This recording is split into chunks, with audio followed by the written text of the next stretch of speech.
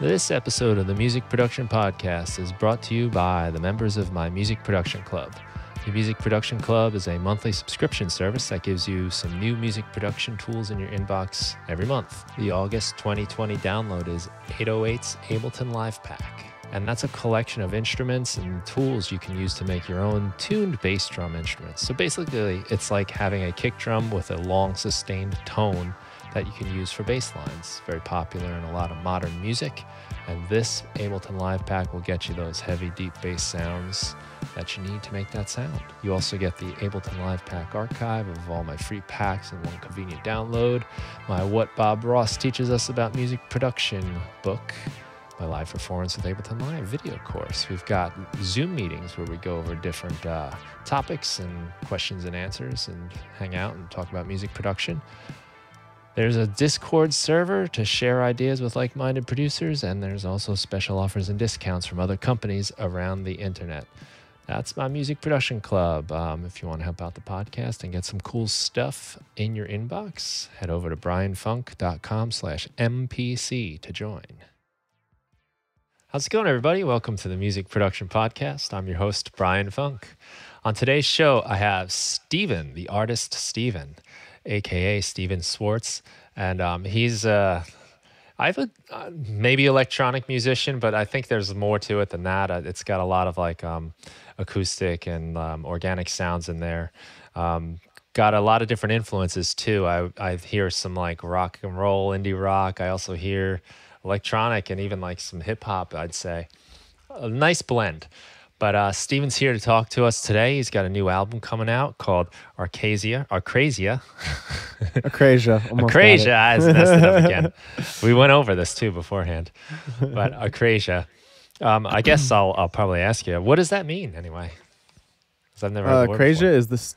Yeah, it's the state of mind in which we act against our better judgment through weakness of will. So what that pretty much means is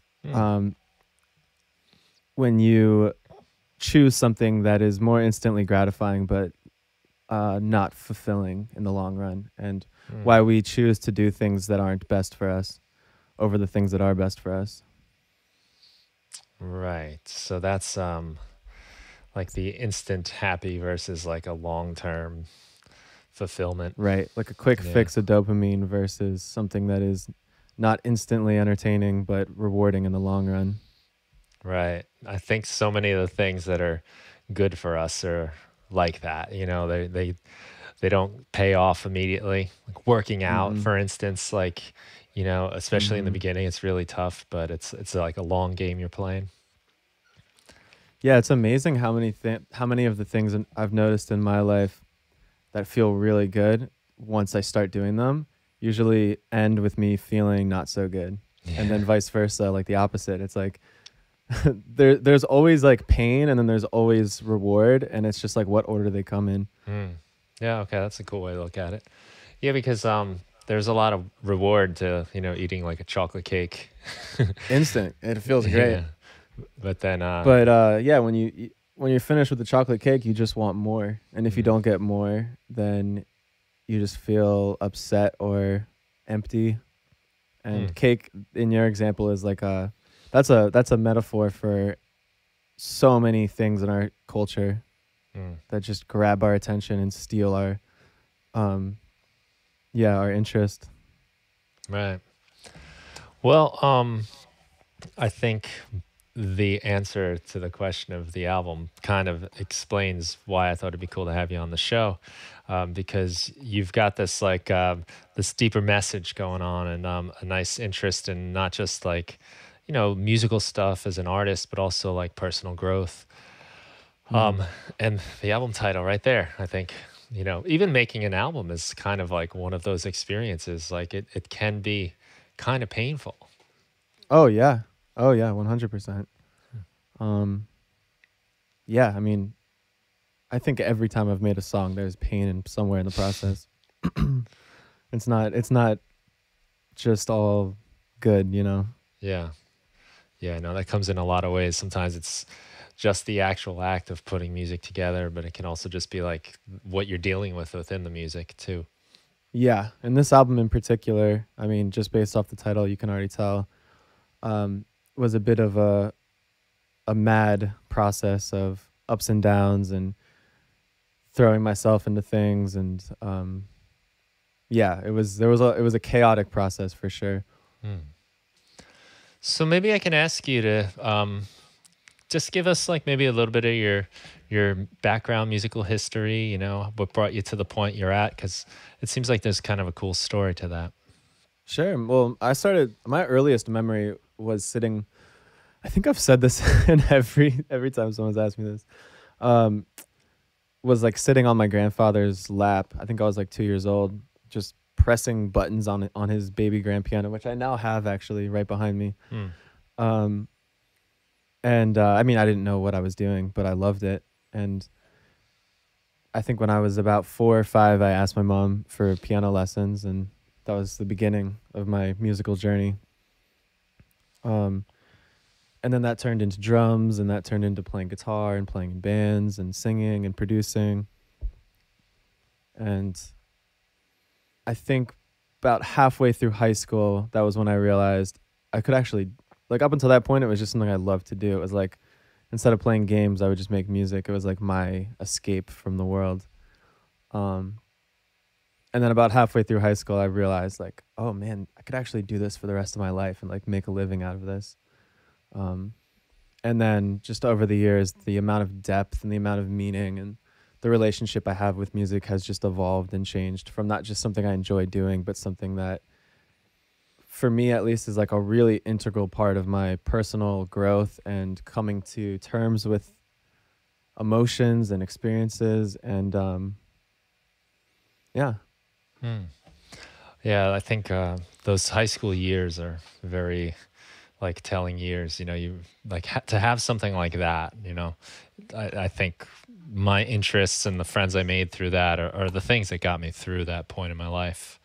Just the, you know, having art, having music, discovering. For me, it was more like right as high school started, I got into playing guitar.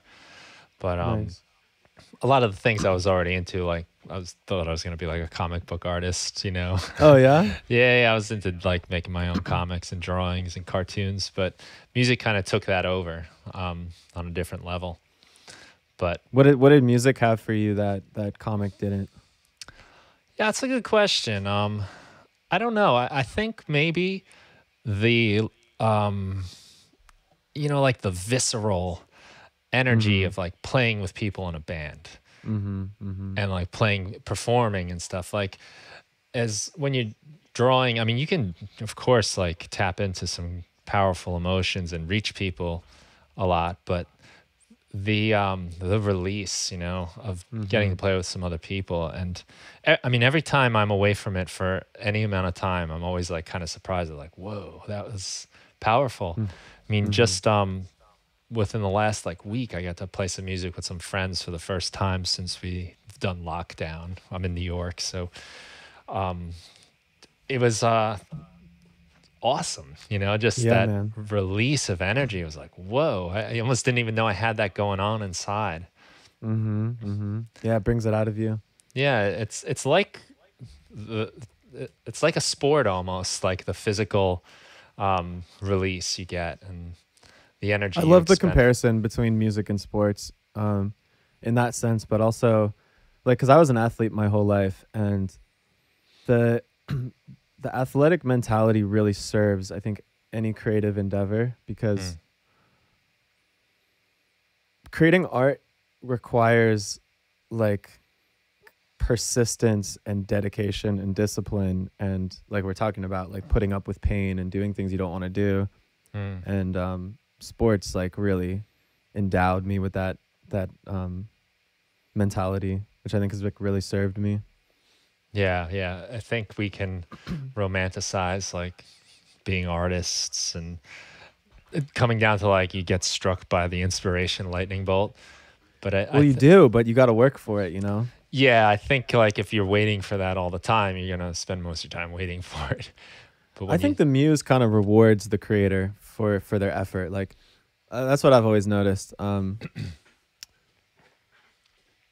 I have to work for my, like I don't just wake up inspired. I'm not just like, oh, I'm ready to create. Like I have to get into a routine of creating every day Mhm. for at least a week until like something really special happens.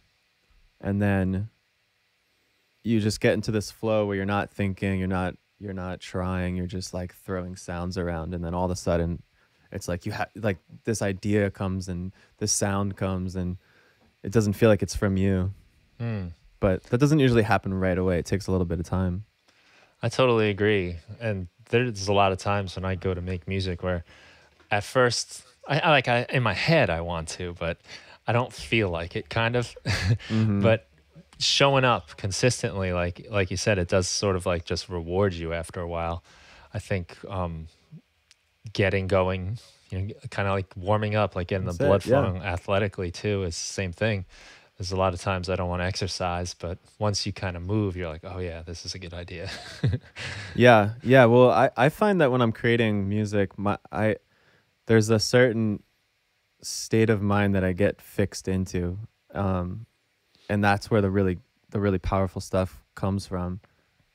But it's not the same mind state that you like engage in the world with normally. Like when somebody calls me, like when I'm in the studio, like it's always so weird. Like I'm not like a functional person. Like I'm in a very different headspace. I think what happens is certain parts of my brain actually get turned off, and it creates more energy for like the other more creative, chaotic parts to come out. Yeah. So they kind of catch you with like your lab coat on and the mad scientist. Yeah, dude. State of Yeah, mind. for sure. And Yeah. sometimes I'm also just very stoned, in which case I just become very introverted. But Yeah, I can do it too. So you've got this new record coming out, but you've also before we maybe get to that, there's to me, like from reading about your bio and stuff, it seems like there's a bit of a buildup. Like you had some success a couple years ago with some tunes and some with your release, but yeah, sincerely, yeah. So, but then you kind of stepped away from that a little bit. Yeah, well, I put out that album and it did really well. Did a tour, played some festivals. Everything was going great. I got Lyme disease and had to go back home to recover from that for like about a year. Where's And home then it for took you? Virginia. Oh, Virginia. Okay. Lyme disease is like such a northeast. Dude, Northeast. Yeah, Yeah, yeah. yeah. I'm on Long It was a Island, really which weird- is one of the most popular places for Lyme disease. Wait, what's that? On Long Island is. Is that yeah. where you're from? Yeah, yeah. Oh, cool. My mom's from Long Island. Nice. Yeah, it's beautiful, but you gotta check yourself if you go out into nature. Oh yeah, dude. It's really deadly out there, and I guess we still don't really know exactly what happened. I think the Lyme community is like still very uneducated about the disease. Like there's a lot of conflicting opinions. When I had it, the medical community literally said that there's no such thing as chronic Lyme disease. Like you either have it and you get treated and it goes away in like a couple weeks, or you don't have it. And what I had was like, my doctor told me it was like a late onset or something. Like I got bit many years before and it didn't affect me until then. I don't really know, man, but it was pretty brutal, but it was definitely a massive learning experience to go through something that's so out of my control. And when I got back, it was so nice being back, but it took me about a year, maybe even longer, to kind of get back into the swing and figure out what it is that I wanted to do next. So there was about like a 2.5 year hiatus there where I was pretty inactive. Yeah, that's what I hear a lot from people that get it, and a lot of times they don't know what it is for a very long time. But it's not like this thing you kind of get over pretty quickly. It really does. Yeah, I mean, I hear horror stories of people who still, like, they've had it for years, or like they've had it for 10 years or 20 years, and it sounds so terrible, dude. So you came out of that with a new, I guess, outlook on things. Well, here's what's weird is the doctor that treated me, who's like an angel, she actually got her medical license taken away because she was doing like unorthodox things, and it worked. So it sucks Hmm. for her that they're shutting her down, but Wow. I think there's a lot we don't know, and that we're yeah, still oh yeah, for sure. we're seeing For that sure. right now with the condition of the world with the coronavirus. Like, like I think a lot of it gets politicized, but I think the truth is like people just don't know. Like we're Yeah. learning, we're figuring it out, and Yeah. it's a complicated machine we got here, the human body. It's very complicated. Hmm. Yeah. It's good to say that I don't know, man. Like Yeah, yeah. we live in a time where everybody gets like I feel like most people are uninformed about most topics, but they still are very passionate about their opinions and they're very stubborn. And like I don't know, I think the world would be a better place if more people could just say like I don't know. Hmm. I don't know what to think. This is complicated. Instead Yeah, of forming an opinion and picking a side or a party. Yeah. yeah. I think you might be hitting on to one of our main weaknesses, and it's especially true these days. I teach high school English as the day job, and the day I got comfortable saying I don't know to a question, what a relief. Nice. Like, because at first Right. you're like, when I first start, I'm the teacher. I have to, Right. I have to know everything, yeah, right? well, they won't trust me if I don't know everything. But as I quickly learned, they trust you more if you just admit Right. it. And it's powerful, and it makes you learn more too, but instead of just saying whatever kind of knee-jerk reaction you have. Yeah, exactly. And then you're not so defensive and on your toes about people asking you questions. Mm. You're just like being real. Yeah, I've found that I think I wrap my identity up with my beliefs a lot less. Mm-hmm. Like they're just beliefs, and they can change. I've seen them change in my life many times, and That's awesome. That's yeah, awesome. to have That's that such an is it's admirable freeing trait for instead of like anybody, feeling man. like you're on the defense. Hmm. Absolutely. So you took a trip after that? Is that how the story goes? I took a trip. Oh, after getting sick? Yeah. Well, yeah, I got sick. I came back to LA after a year. Took a year to kind of try things and experiment. My managers ended up dropping me because they wanted me to put out a bunch of music that I didn't like, and they felt like I was just different from their other artists and I didn't fit in, and it just wasn't working out. But really, I just needed more time. And then I created a little EP, which still to this day is like, I mean, forever. I think it'll be one of my favorite pieces of art. It is so deep and so powerful. It kind of went under the radar because I just independently released it. No label, no managers. And it's also pretty experimental. Is But that it's definitely like a little gem that I think people will come back to and find. So I made that. And then pretty much right after putting that out, I went to Thailand for a couple months and just explored and had these long days of just adventuring in a foreign land and meeting people, and it was so wonderful, man. Yeah. So it's kind of interesting that you would find some success and then not just get kind of pressured into the hustle of just cranking things out just to put it out. How was that making that decision for you? Was that like a challenge to not like listen? I'm sure like your manager's like, listen, Steven, we've been doing this for a long time, and like this is the formula. Yeah, I mean, when it comes to the music, I am very firm in whether or not I feel like something represents my voice and what it is I'm trying to say. Nobody could have convinced me to put out any of the songs that I didn't like. And I think a lot of my career and a lot of like I'm like a very intuitive person. I think like if something feels right, then it's right. If something feels wrong, then it's wrong. And I trust my gut.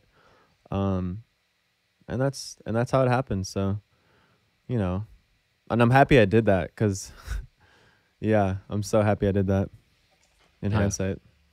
Yeah, I guess you'd never know where you'd wind up after that. Yeah, there's really no way to know. Hmm. Nice. And when did you come back from Thailand? I got back just over a year ago. Yeah, about a year ago. And Okay. then I moved into this house that I'm in now. And that's when I started a couple weeks after getting back, set up the studio, started Mhm. working on the new album. Nice. So, And and right before I left for Thailand, I found new managers too. And okay, they've been incredible. Yeah. that's cool.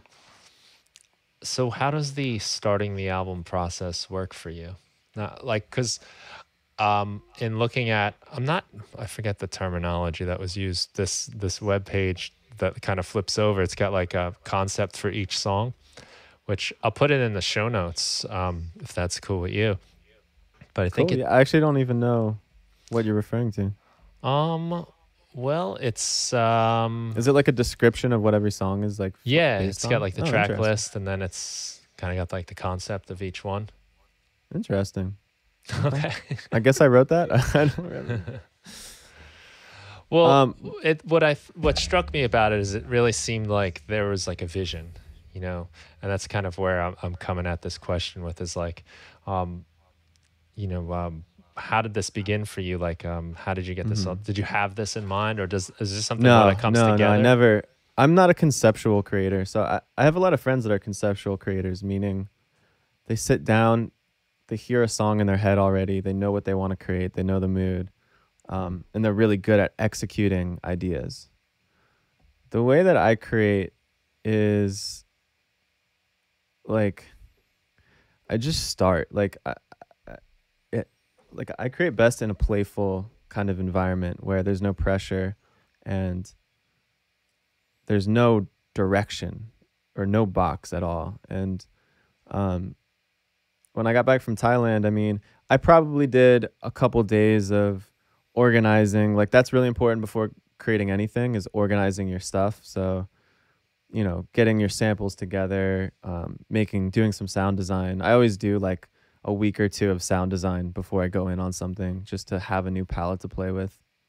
Um, and and then it's just yeah, I mean, I just sit down and start throwing sounds together and really turning off my brain, and then um things through a process of persistence and trust, like things just start emerging. Mm, And I think it's because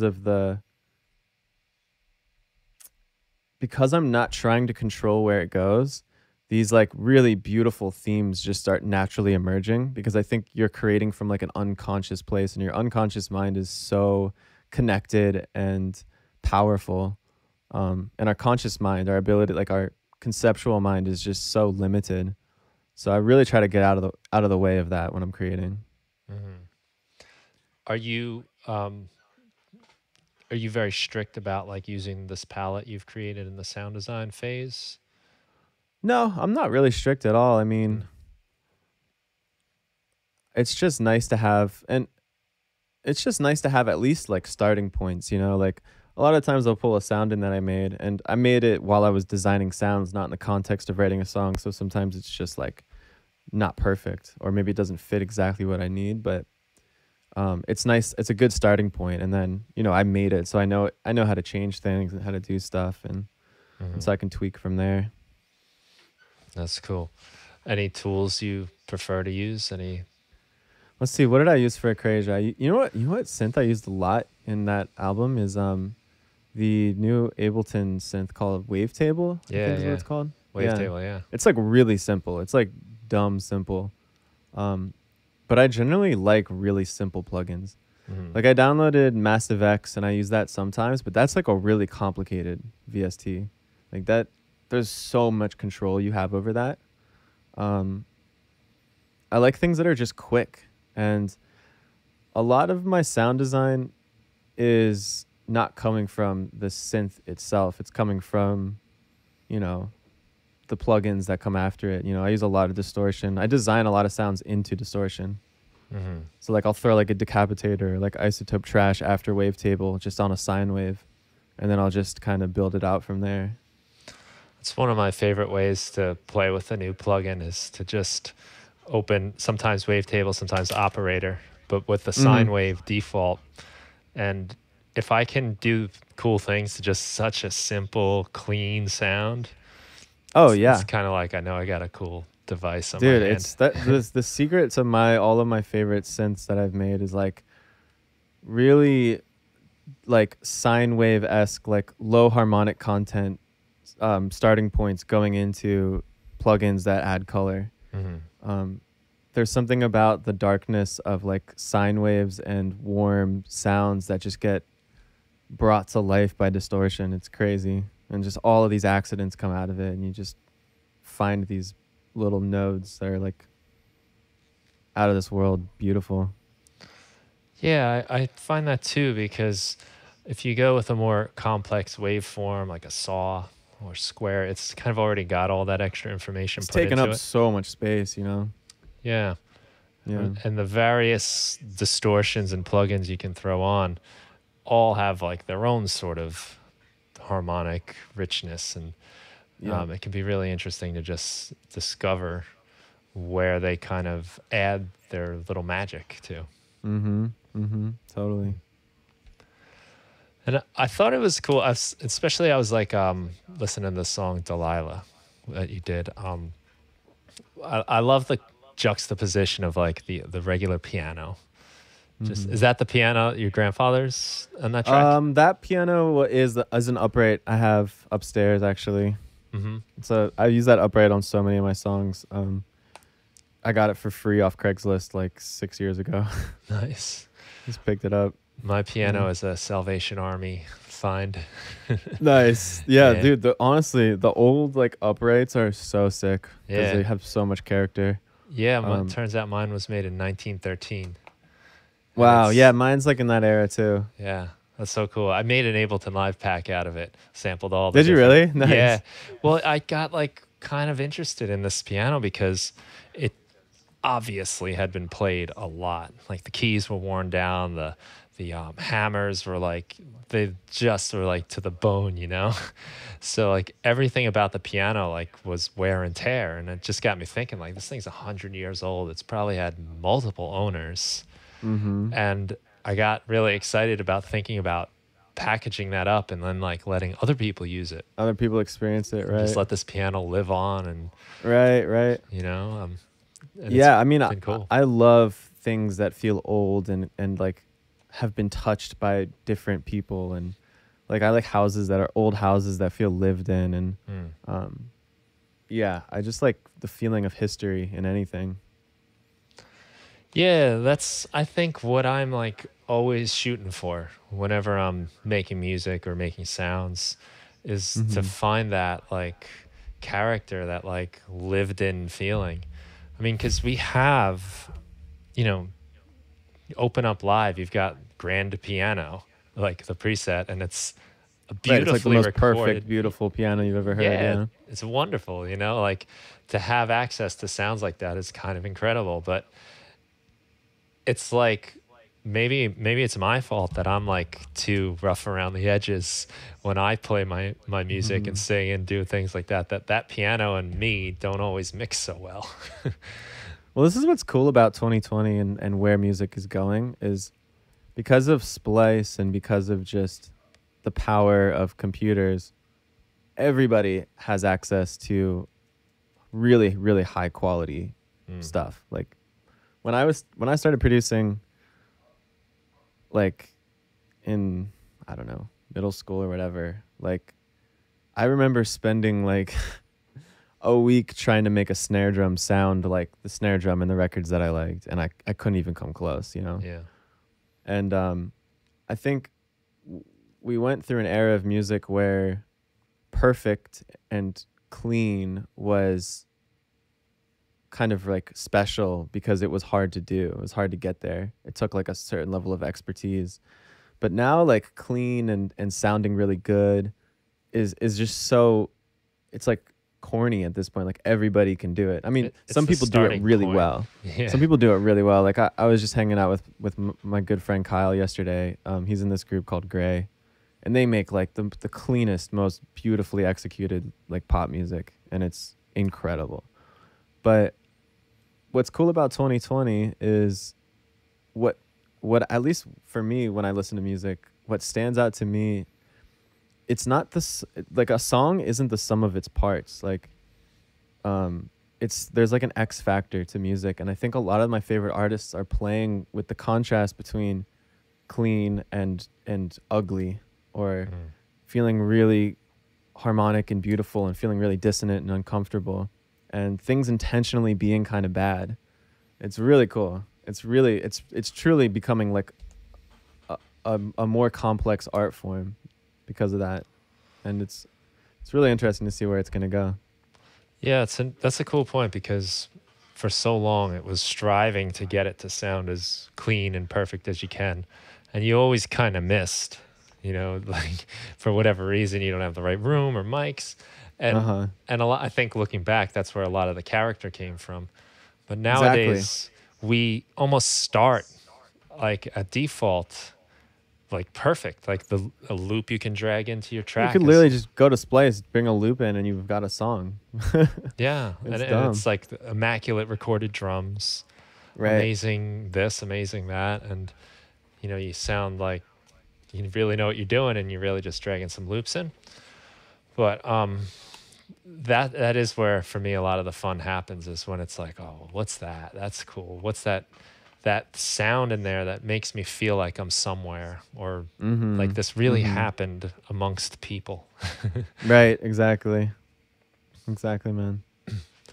I think in the beginning I might have said like kind of like a rock and roll background, because I noticed on like some of the songs, like you go from like a very soft, sometimes even like a falsetto singing kind of voice, and the next thing it's almost like just all out screaming.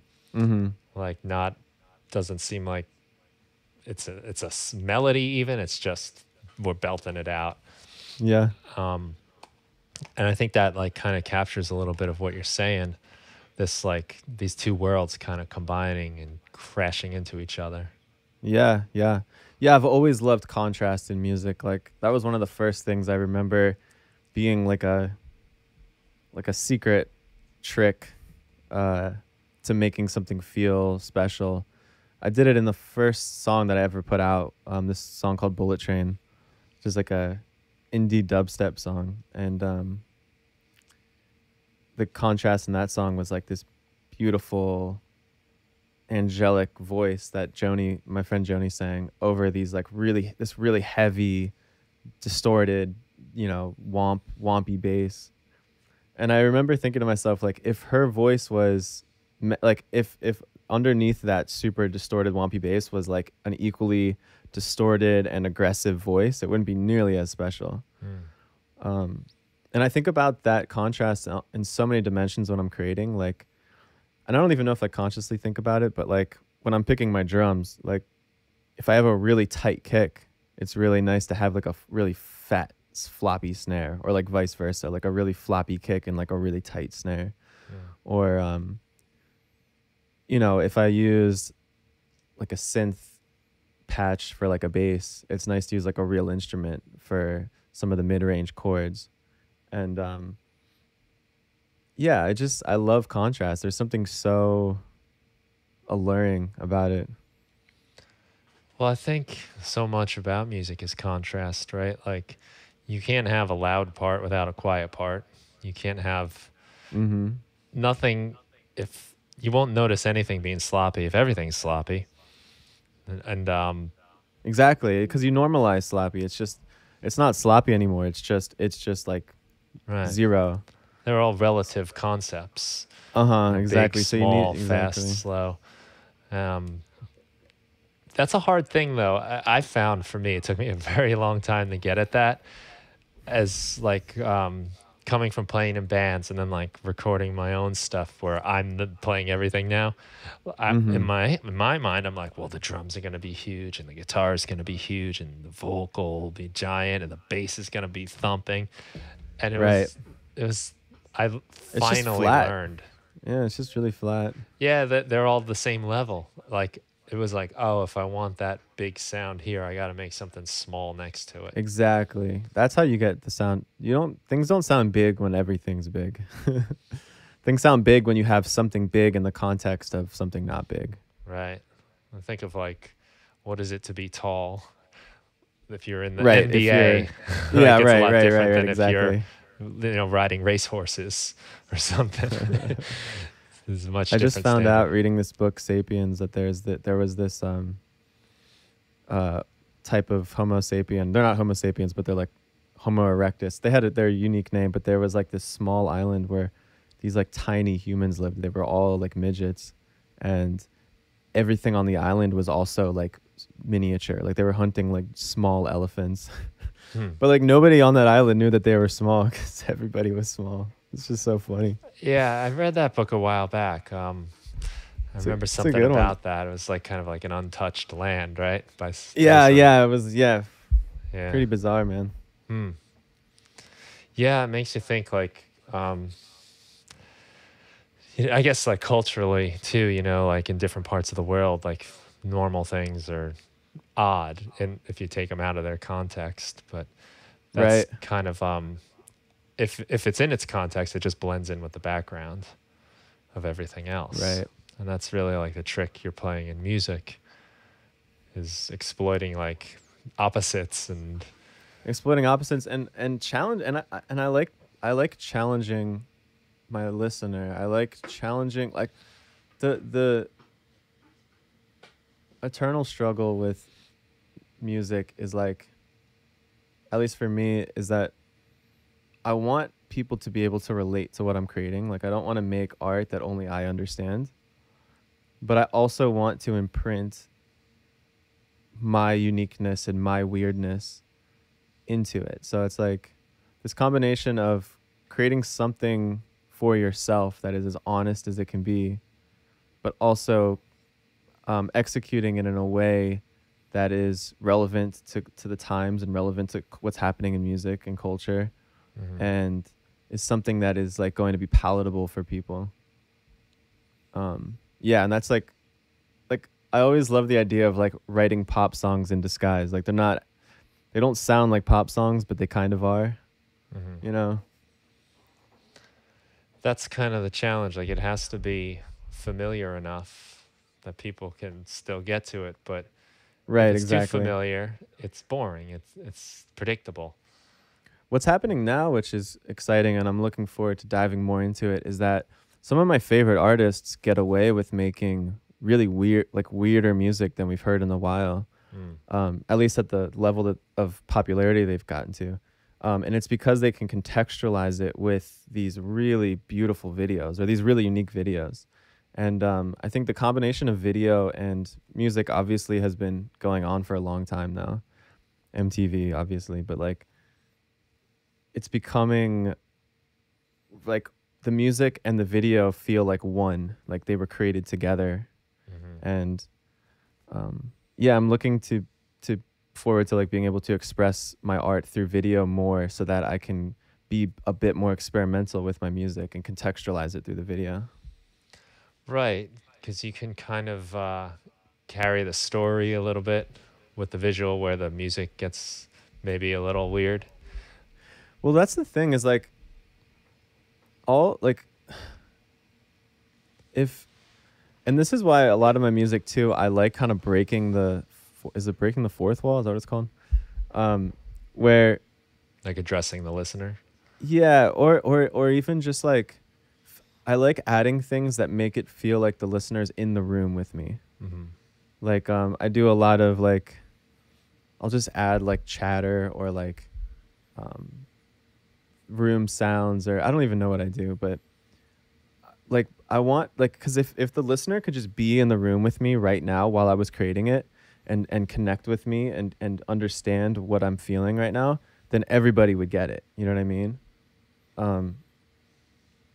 And that's like yeah, that's what videos do too. Like they can help contextualize things for the listener for sure. Yeah, I've found, I don't know, I guess I've paid more attention to it recently. And there's just been more documentation of it on the internet. But like, like scores for movies and TV shows, like some of the stuff there's a lot out there now where you can like kind of learn about like what the composers were doing, what the sound designers were doing. Mm-hmm. And if you look at it from like a pop music perspective, it's like really weird. Like you almost couldn't get away with it. But I wonder if like but you know the film like ties it all together, and you almost don't even realize how strange what you're hearing is. Right, exactly. Yeah. So I wonder if that's like something that kind of what you're talking about, if that's where it's coming together a little bit, that we're getting used to some of those things in what we watch, and then the music can kind of almost follow that lead into the weirdness. Yeah. I find actually that when I'm listening to music, sometimes I'll hear a song and not like it, but it's just because I was like in the wrong context for experiencing it. Like I wasn't able to relate to that song in this moment. But sometimes a song comes on that you've never heard, and you're just like, it fits exactly the mood that you're in, and you're just like, oh yes. And that's why like songs in movies end up becoming so popular, because people understand they're in the journey with you, like they're already in that headspace, and then like here's this song and they're connecting it to this journey that you're on. So, yeah, that's a great point. Sometimes they just nail it, you know. It just oh dude, it's so good, man. I haven't even seen the movie, honestly, but or I don't know if I have, but I don't remember seeing the part. But the movie Philadelphia with Tom Hanks. I don't think I've seen it. It's like from the 90s. I don't want to get it wrong, but I believe, you know, he has AIDS and he's dying. And okay. I just came across this Neil Young song that's in the movie. And I saw the footage of from the movie, you know, like I think it's like him watching, or maybe it's his family watching like old home videos of him. And like the song, oh man, like it was a beautiful song to begin with, but when you put it in that context, like, you know, it just adds so much dimension. Yeah, and I had gotten just enough of the context to get it when I saw the video, and it was really moving. Like it was almost like I don't even know if I could watch that movie. But like you're saying, like it's just put there perfectly to just grab you.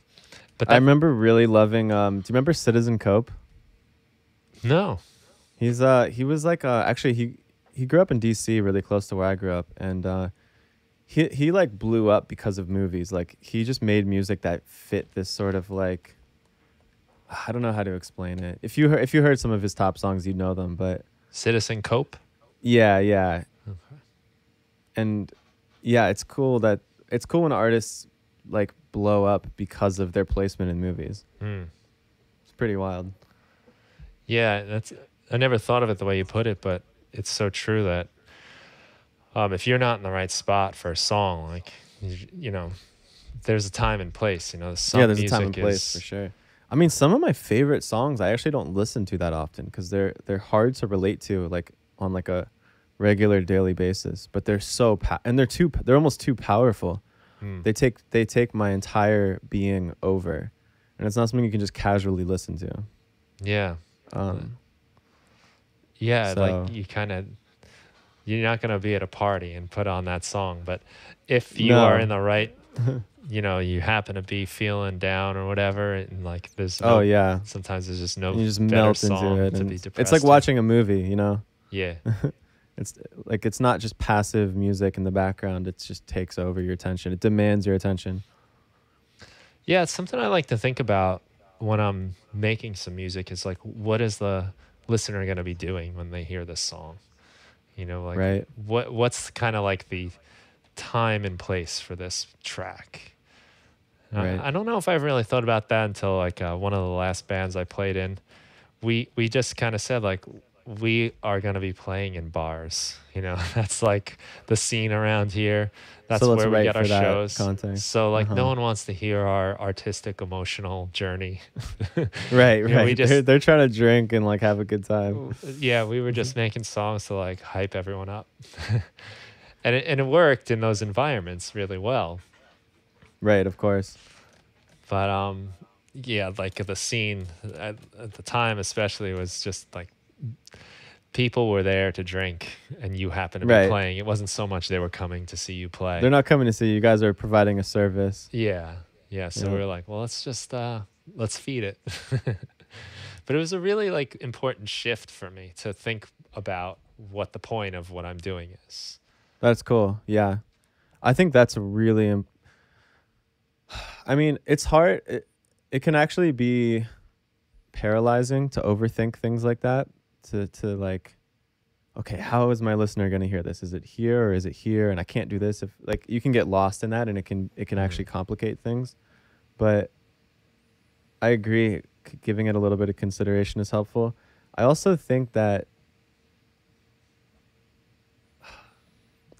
I wish, like, there's so much music. Like, I think like 80,000 songs come out on Spotify every day. Yeah, I'm sure. Like, I wonder how many artists really ask themselves, what is my function? Why do I exist in this? Like, why should people listen to me? What value am I providing? How am I unique? What am I doing that no one else has done? What am I doing that needs to be heard? I think those questions are really helpful in standing out and defining yourself, and liberating you from being like a cookie cutter version of someone else. Yeah, and it's something that's always changing and evolving. Like, I'm actually rethinking currently, like this week, I'm going to be thinking about a lot, like, what is my function as an artist? What is the point of my being, and why should people care? And I think when you understand that, then it gives you a lot of conviction and a lot of energy to create and do what you do, because it's not aimless and it's not just about serving yourself and being successful or being famous. It's like you're serving a greater thing. I mean, you can do both, you know. Obviously, I would love to be successful and famous, but well, I I think think that should be a byproduct of something deeper that you're putting out into the world. right, not the kind of reason. Yeah. Well, I think that's really tough to do, because a lot of times the thing that makes you unique, the thing that makes you special, are often the things we're like the least comfortable about. Oh yeah. It's 100%. like when you kind of like look at yourself in the mirror, stands out to you in a painful way, almost like, whoa, that's weird. No one else has that. So we often censor that and edit that out. And yeah, and yeah, I think that's you're doing everyone a disservice. I think that what people really want in today's world is humanity and realness and vulnerability. Maybe not everybody. There's some artists that are like really specific, and they're obviously not being vulnerable, but they make it work. But yeah, I think vulnerability is one of the most attractive things. And it's like what you were saying in class, like saying, I don't know, like that's you expressing honesty, maybe something you're not necessarily proud of. But that's what people connect to.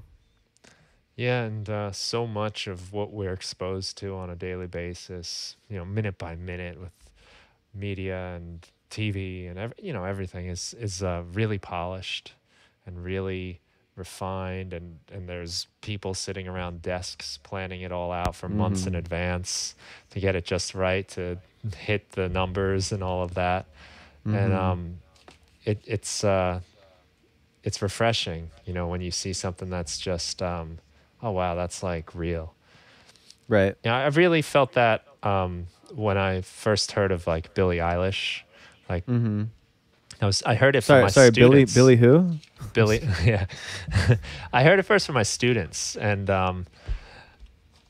you know, being an old man now, like a lot of like what they are drawn to. Old man? What are you talking about? You know what I'm saying? like you know, a lot of what the kids are drawn to are, to me, like, you know, kind of base, you know, flashy about looks and glamour, and the substance isn't always there.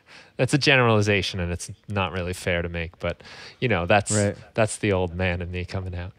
So when I first heard her work, I was very surprised at how just vulnerable and real and raw it was. And she's so young too. Yeah, like to me, my initial unfair conclusion that I drew with no evidence was that she's just some young kid that like, they've put up on a pedestal that they're making into a pop star, which is really like exactly the opposite. So I was quite surprised that like the kids were really feeling that. And the thing that I thought was especially cool was like there were some kids that they're their favorite, we love her. And then the other reaction was like, I can't stand her. There wasn't a lot of in between. There wasn't a lot of like, I don't care. So it got a reaction on. That's the best so stuff, polarizing. Yeah, any art that's polarizing is like important. Yeah. So that's better than I don't care. Whatever. Yeah, I don't care. I'm indifferent or lukewarm about this. Yeah, it made me feel like hopeful though, that like maybe like we'll get away from like all of this like airbrushed, photoshopped kind of like media that we've gotten for so long, and maybe like something a little more authentic can break through again. Because I think that's happened in the past.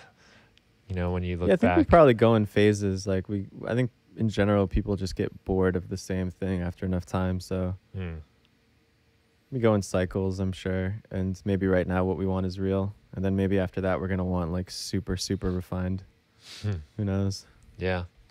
But what's cool about music is that there's so much music happening, and there's so many different lanes, and I'm sure at all times for the rest of the existence of man, like there's going to be both the refined and the real, and that's cool. Yeah, that's true. We've got a much wider pool to choose from compared to like to like the 60s or the 70s when there were like 3 labels putting out music. Yeah, I think even into like when we were watching MTV, like, like they only played so many songs. Exactly. And the radio, when that was, once the internet came, it just blew it open. Just gave us all kinds of stuff to look at it, maybe at the cost of, I don't think we have the same like, like musical heroes and superstars. They're there, but I think there's like fewer of them. Yeah, well, that's something that's sad also about modern times is mystery has kind of been replaced by total transparency, which is cool sometimes, and this is like vulnerability that we're talking about, but when you see like videos of like all these girls like crying and screaming at a Beatles concert, it's like back then like nobody saw the Beatles anywhere. Like, unless you like bought their album, or like maybe you'd see a bad, like a really shitty photo of them in the newspaper. Like there wasn't Instagram, there wasn't all of these ways to connect with them. Right. John Lennon isn't like pouring milk in his coffee every day. No. Yeah, exactly. Yeah. So they're not really humanized. They're like gods amongst men. And then to be in their presence must've just been so special, the mystique can be lost. It's great. Like, you can really connect, and that's, I guess. Yeah, it's got its pros and cons. It's something I struggle with personally, because I know that like the whole intention of my art is vulnerability and transparency, and my name is just Steven, and I want to just be the boy next door who's like your friend and relatable and sharing my journey with you. But I also think that there's a power to mystery. And there's a power to not just revealing everything. And it's tough. I'm still figuring out how to find that balance, like on social media and stuff. Yeah, that's an interesting, another interesting kind of like balancing act or contrast to share that without, because it would get to a point where it would just be like, too regular, too normal. Right. I've had that happen where I've seen bands that I love, and maybe like an example I stuck out to me was just like they were playing their songs and they were like superheroes on stage, and then the banter in between was like, "Hey, how y'all doing out there tonight? Oh boy!" And then all of a sudden it was just a regular guy up there, and I was kind of like, wait a Which minute. can do both, you know. It can make it better, or it can make it worse. It's just so dependent on the music and what you want. Yeah. Yeah, and that's probably me, really. Like I'm the one that like came up with this weird problem in my head that like because I'm watching him play and I'm just like I can't even believe humans are making this noise right now. Right. And then Right. it's like And then you realize how human he really is. Yeah. oh, it sounds like the guy I ran into at the grocery store, you know. Right, Just exactly. regular. Yeah, like I grew up like kind of with this idea of like rock stars as like superheroes anyway. Uh-huh, sure. I mean, like when I didn't even know that like if I got a guitar, I could play the songs that I heard on the radio until I Because you thought it was just had a way friend too that hard. had a guitar and showed me how to play a song. Right, right. But to me, like it was just something at that point I just never thought of. I just figured like if you're a rock star, you were like shot down from some mountain somewhere and Right, like you're endowed with this gift that no one else has. yeah, some Yeah, I mean, superhero quality. Yeah, it's so not true. I mean, obviously some people have talents and things that Hmm.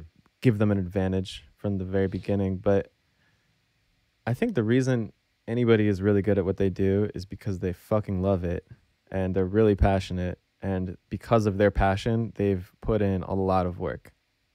And it's through all of that discipline and all that hard work that we get good at anything. Yeah. No one just picks up a guitar for the first time and shreds, you know. Mm. I think I read something. I think it was Michelangelo, the sculptor. It was a quote something like, "People think my work is so amazing, but if they I'll totally ruin it, but it was like if they knew how much time I put into it to get here, they like he was Right, basically it saying wouldn't feel like so special. they Yeah. might think I'm like pathetic, basically. Right. Exactly. Like to get this good means how desperate I am Yeah, to be this good. yeah. Like how obsessed, how much I've had to sacrifice other parts of my life for Yeah. these skills. Yeah, and that's why like passion, man, is the secret ingredient to being good at anything. Like when you're passionate, it's things don't feel like work. They just feel like play, and it's just easy to invest your time into something that you love. yeah. And I think, also going back too, there's also the element of you got to like go through the mud sometimes and just do it. You're not getting your immediate happy that we were talking about. You're getting, Right. you're denying yourself some of those instant pleasures because because I think that is, as far as I can tell, it seems to be like a myth that, like people will say things like music is life and these things that make you believe that like that's all these people do is eat, live, and breathe music, and like like it ignores the struggle of it. The like you do have to like push yourself, and it is like training for an athletic event, and you got to dig deep sometimes. Yeah, I mean, anything in life that's rewarding is slightly outside of your comfort zone, and it requires you, like you said, to walk through the mud. And for anybody out there pursuing a dream or going after an endeavor, when you're faced with a challenge or you're faced with disenchantment or lack of enthusiasm or being scared, it doesn't mean that you shouldn't keep going. That's not a signal that you need to stop or that this isn't for you.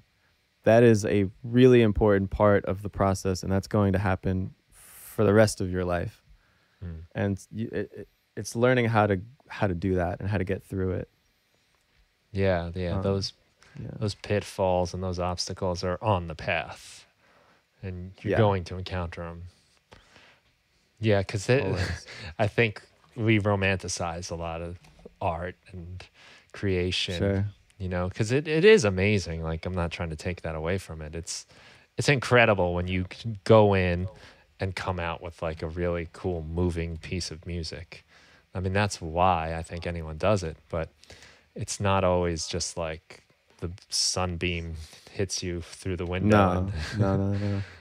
I do think that the more like when I was creating my first album, it was a lot of banging my head on the wall. Like I was less experienced. Mm, Um, I was really writing songs that I was singing on for the first time, and it was an obsession to get these songs finished. Like some of these songs took me 2 years to complete, you know.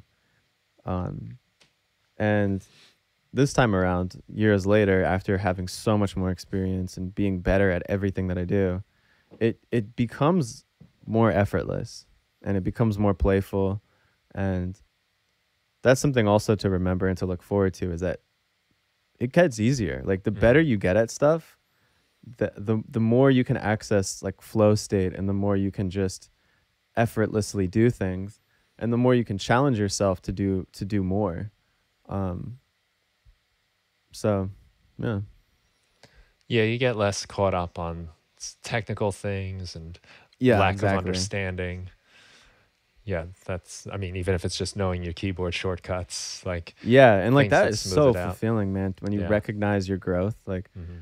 and sometimes it's hard because we grow so slowly. Like we take one step at a time. So we always just see the step we were at before, and we just feel like we haven't really done much. But then you have these moments where you're like, oh my god, I can't believe like how easy that was, or like I sounded so good there, or wow, that was the easiest song I've ever made. What the heck? Hmm. Like those feelings are so nice. Yeah, once in a while you get that. Once in a Once, while, yeah, yeah. yeah. Oh, I think to bring it back to like kind of like the mindset we were talking about the listener, but there's also like the creator's mindset. I've been in situations where I've it goes both ways really, but maybe I'm working on something, I'm not really feeling it, and then I listen to it like a day later, I'm like, whoa, or a week or a month, whatever it is, and you're like kind of surprised, like that was pretty cool, like whatever happened with that. Yep. It made me want to ask you. We were talking about like the audience mood, but there is the creator's mood too. Like sometimes if you sit on an idea too long, you're just not in that space anymore. Like it's not Oh for yeah. you anymore. Um, how fast do you like to work? Like when you're Mm. doing a song, when you're working on a track, like are you are you trying to bust it out as quick as possible so you can ride that feeling, or can you like kind of come back to it? Yeah, so I've had to learn this the hard way, through years of falling into the same pitfalls, and um, I've noticed that there's like a 72-hour guillotine, maybe, where if you don't execute enough of the idea in a short amount of time, 72 hours, it becomes increasingly difficult, like exponentially more difficult to complete the Hmm. missing pieces. So I'm not saying that you have to finish the entire idea in X amount of time, but I find that all of the important parts, like the texture of the beat of the music, the all of the writing, like maybe some lyrics can be out, but like I got to get all the melodies. I have to have a pretty fleshed out arrangement. Um, yeah, and it needs to be like listenable. Like I need to be able to play this idea for myself or for anybody, and not need to front porch it or like explain what's missing. Mm. Um, so yeah, I think like within 3 days, I try to get a song to like 80%. Yeah. You know, it's really important for me. I can't do the slow. I can't sit on things because I'm such an emotional creator. The second I lose a feeling, it becomes really hard to add to something. And the more you hear something, the less you feel it, and the more you just hear sound. Mm. Yeah, there's like I guess two things going where it's hard to tap into that emotion, but then it's like the idea itself kind of slips away from you as your moods change over the you say 3 days. Yeah, it really does. Um, I sometimes, I mean, I find it like it can be as much as like a half an hour where Sure. it can. Yeah, yeah. Oh, yeah. You can lose it really fast.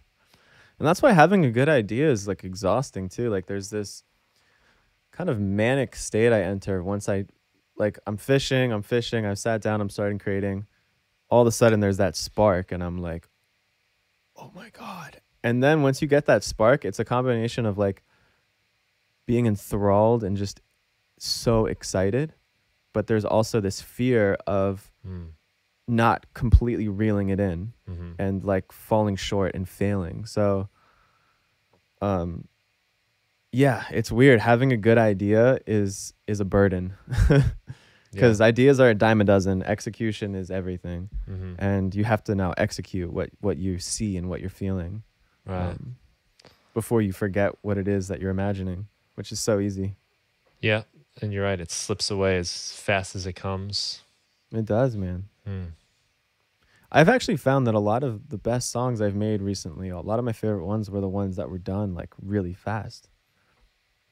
Yeah. So yeah, that happens a lot. I mentioned to you playing with some friends for the first time in a while, and we don't like make anything up. We just start playing, and it's the best way to do it, man. Yeah. Like we have a good chemistry. We've been playing together a long time in various forms, but it's like we just start playing a song.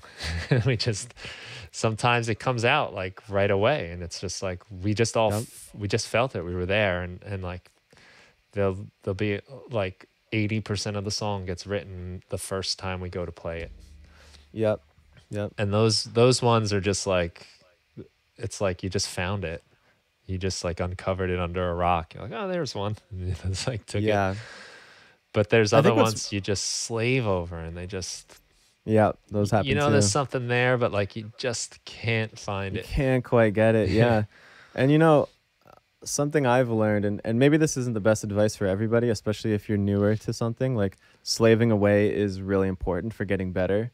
Like it was when I was younger, when I had to spend a week on a snare drum, I learned so much from that, you know?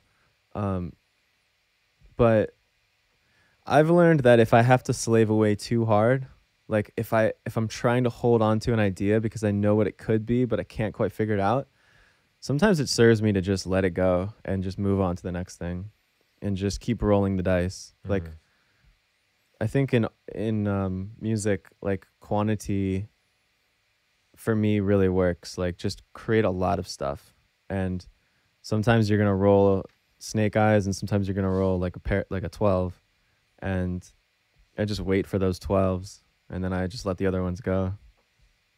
So I think a level of detachment is important.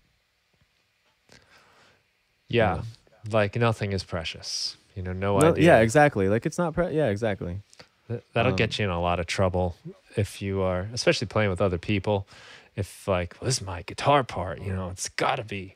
This is me. You get your ego involved, and you are the guitar part now. And when they don't like it, they don't like you. But being able to let things go will save you a lot of trouble. And I think you're right about quantity. That if you just keep going, try to just move on. Like you get to like go through all those stages over and over again from start to finish. And you're just getting better and better at it. Yep. Yeah. But that's a good way to like squeeze the fun out of it too, is if you're just that's the thing, forcing water out of that rock. Yeah, and the more that if you end up in a state of mind of like forcing things too often, then you kind of just lose passion for it. Like the thought of doing another one just becomes daunting. I remember when I finished my first album, I was kind of scared because I was like, now I got to do another one. Like, I don't know if I can do that again the same way I did that. Like that was hard, man. Yeah. But yeah, so we just change. I think my approach to things is always changing to support my love for it. Like, yeah, to make me enjoy it. So doing things quickly really helps with that.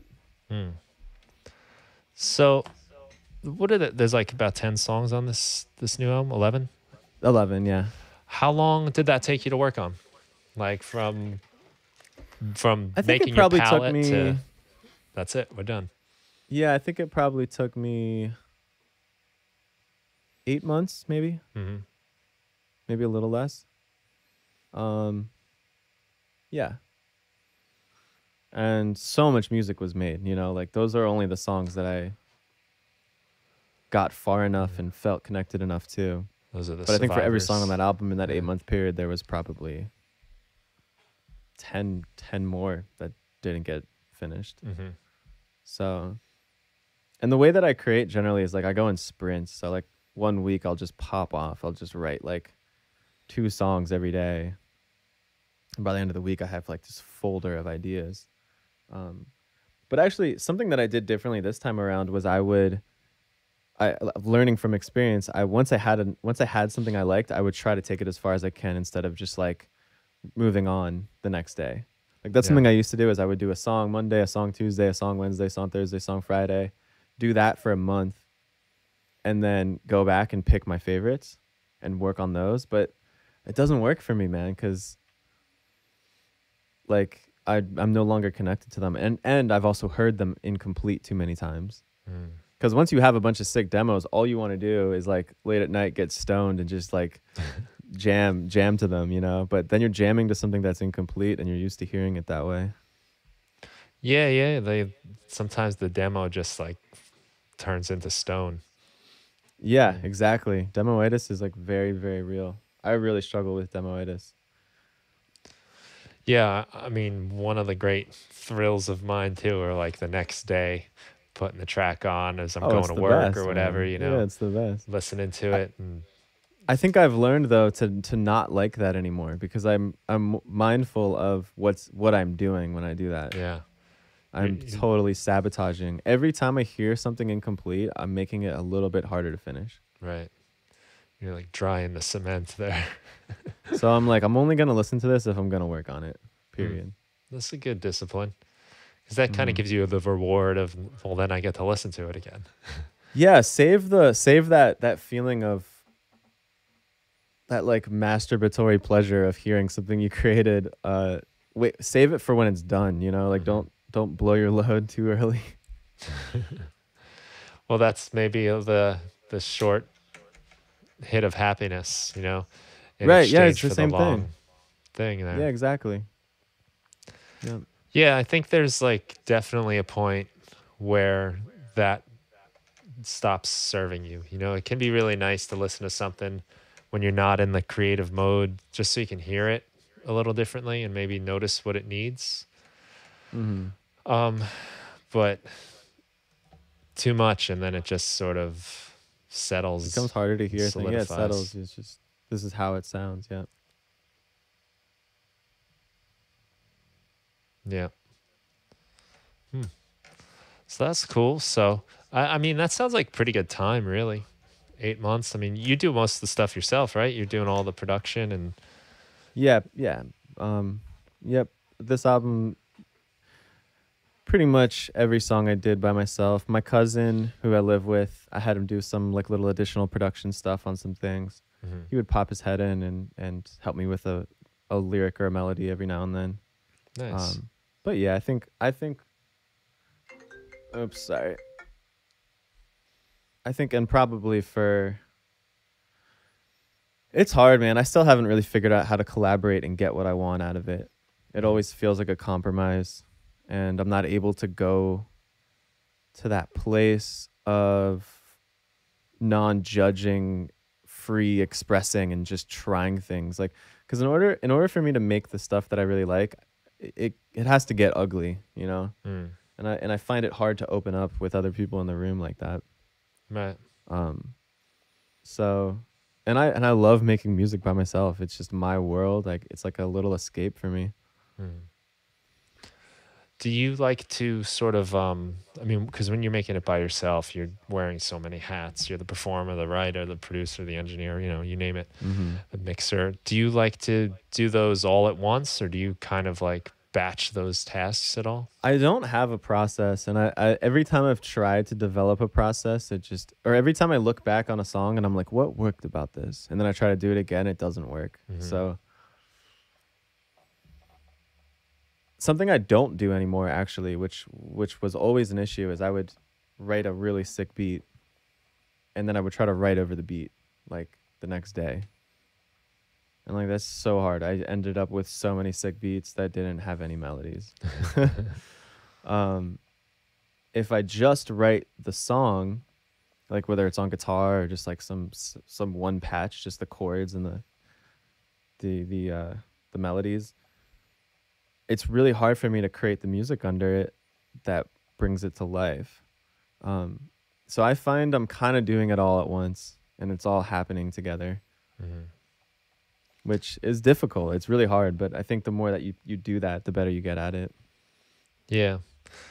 Well, I think when you're by yourself, I mean, this could go both ways, but you kind of have the freedom to like just try something totally different, like start Yeah, with a you're beat. also not wasting anyone's time. There's nobody relying on you to do something quickly. So I can sit there for 4 hours and just go into this rabbit hole of weird shit and come out of it and not get anything. And that's like, okay, because it's just me. Right. But you don't really have that courtesy when you're like in the room with another artist or a writer or a producer. I found too, a lot of times, when like musical projects start, they're very exciting in the beginning because it's all new. Yep. But it quickly sort of like becomes the way we work. Like, okay, well, we made that song or those few songs that way, so that's how we do them all now. It can be a little harder to just kind of wipe the slate clean and be like, all right, now what are we going to do? Which by yourself, you have that freedom every time. Yeah, part of what really inspires me in the creative process is like novelty. So I think I probably do end up stumbling into little tricks and things and like go-tos and processes that work for a couple days or a couple weeks. But then the second that I'm no longer inspired by that and it doesn't feel new, I have to change it up. So yeah, I mean, for me, such a key ingredient in making anything worthwhile is chaos and madness. Yeah, I get that. That's when I start like reorganizing things and moving stuff around. Yeah, exactly. And this is why having a really organized, like knowing your sounds and knowing your samples and doing all of that prep work is really important, because then you have the courtesy of kind of losing control and going mad, but still having like a controlled environment in which you're doing it in. Yeah, I hear you. That's it's also it's refreshing because I've always find things, like if you go through your computer, you've got a bazillion sounds and plugins and samples that I often find things that I never got around to. Yeah, it's great. Yeah, it's fun to find something. I find myself using the same like 10 plugins. Like I don't use like a ton of plugins. The ones that I use, I just know really, really well, and I know exactly what to do with them. I think that's important too. It's really easy to be paralyzed by options. I totally agree. I think you're so much better off knowing a few things well, because most of the stuff does the same kind of thing anyway as everything else. It's just this is why limitation. Yeah, exactly. And this is why limitation is so cool too. And like anybody out there who's looking at someone like an artist they look up to and they're like, oh, but they're so good at this and they're so good at that and they're so good at that. It's like, that's cool, but part of like not part of, but entirely your uniqueness as an individual is based off your limitation. And it's your limitations that give you your character. And I've actually seen it happen to people where someone who knows too much about music and can do everything is actually trapped by their knowledge. It's like, because they're not limited and they can go in any direction. So limitation is also a key ingredient, and it's okay to feel limited, because it gives you only so many options, which is helpful. Yeah. I think that's where the creative thinking happens. I don't think just choosing between another option is necessarily creative. It's more like, all right, we're kind of stuck. How are we going to get around this? Yeah, and you exactly. start getting clever ideas that way. Yeah, exactly. That's cool. So what are you working on next? I mean, I know your album's coming out right now, but I guess probably not touring at this point. Anyway. Yeah, not touring, unfortunately. I really want to, but the Corona thing. Yeah. But I am gonna be so I'm setting up. I'm switching. So the room I'm in right now is it's gonna be my studio. I'm setting it up right now. Oh, that's This fun. my studio was upstairs in a smaller room, but I'm actually going to one of my priorities is creating like a little bit of a stage back here behind me, like a place where I can perform Oh, for cool. like live streams and Yeah. stuff. So I think I'm gonna set up a live show. I gotta figure out. This is the hard part about the way that I create music too. Is like you gotta figure out how to perform it. Hmm. Whereas like when you're in a band, you perform it, you know the song, and then you record it. It's like Yeah. the opposite. And so I gotta figure out exactly what I want the performance to feel like and be like. So I'm focusing on that. I'm also really looking forward to getting back in the studio and creating. It's been a couple months. I had a little spurt maybe a month or two ago, which was really fun. But yeah, I can't wait to just like dive back in. Right. Yeah. You just like to get in. I just want to go on, move Yeah. on to the next thing. Yeah. Well, that's cool. When you in the past when you play, do you play by yourself? Do you play with other people? No, in the past I played with a band. I had a drummer and a bassist, and for a little while I had a keyboard player, but I ended up just playing the keys, and I played guitar and would sing and like play some drum machines, and like I was running around the stage and being a percussionist, like an orchestral percussionist when I was in middle school and high school actually really helps with that because being a percussionist, it's Yeah.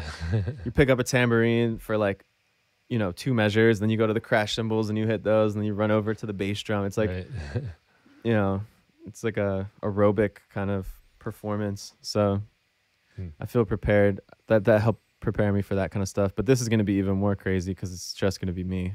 Hmm. You think you might use like live to do it?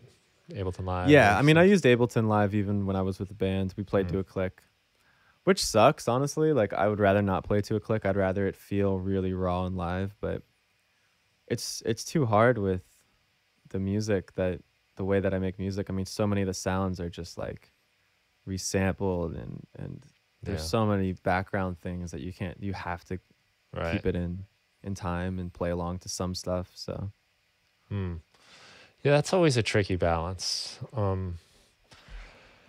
But I mean, your music, from what I can tell, has a pretty like.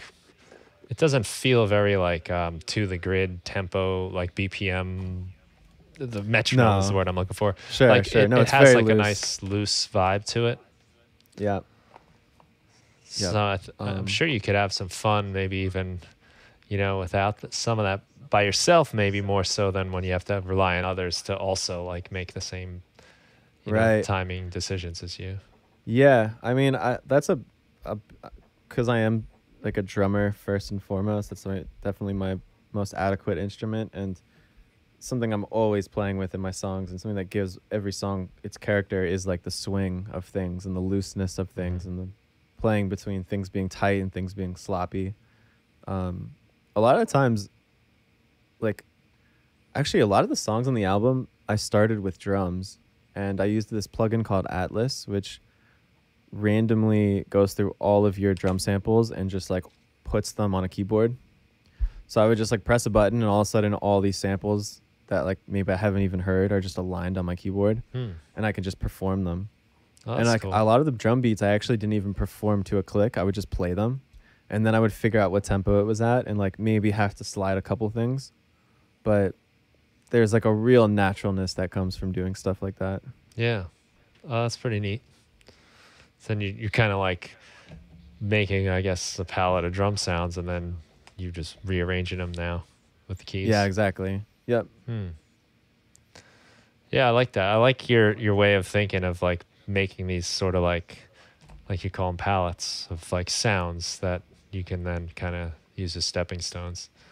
Yeah, I mean the best thing and something I want to keep figuring out how to do more of is like having quick access to sounds and things on my keyboard that I've never even heard before. Like because that's when I get so inspired, when you press a note and it's like a sound you haven't even heard. Like you could press any note and it's just like, oh, Yeah. Yeah, I get a lot of inspiration out of new sounds, and Oh yeah. a lot of times that's the fuel that gets me going. It's like, oh yeah, now I want to make something with this. Exactly. Nice, man. Well, that's cool. I wish you luck on that new project of doing some live stuff from home and Thanks, putting the man. studio back together. I guess you'll have that grand piano behind you too to Yeah, I work with, will. which is I will. nice. Yeah. Nice, man. Yeah, I'd flip it and show you right now, but it's terribly messy. Yeah. Yeah, no problem. I believe you. That's cool, man. So, where do you like to send people primarily to check out your work that we can tell them to go to?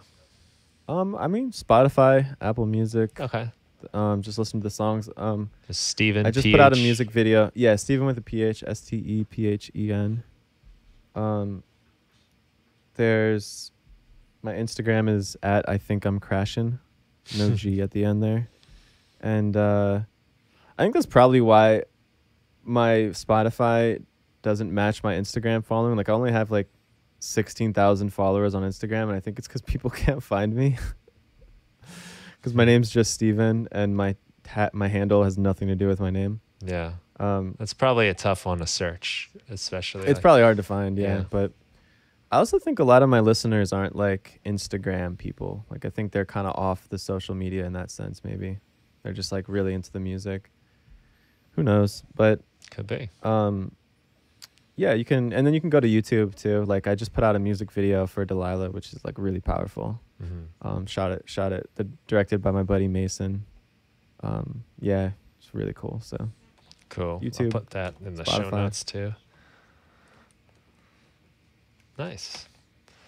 Yeah, it's been a lot of fun for me to get into some of your stuff and like learn, and like I said, I like the thought that goes behind it, and this very reflective kind of thing, and philosophical backing to a lot of what you do, which I think is really nice.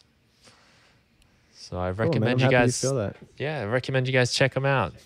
Steven with the PH, and there'll be. I like that. That should be my name, Steven with a PH. That'd be sick.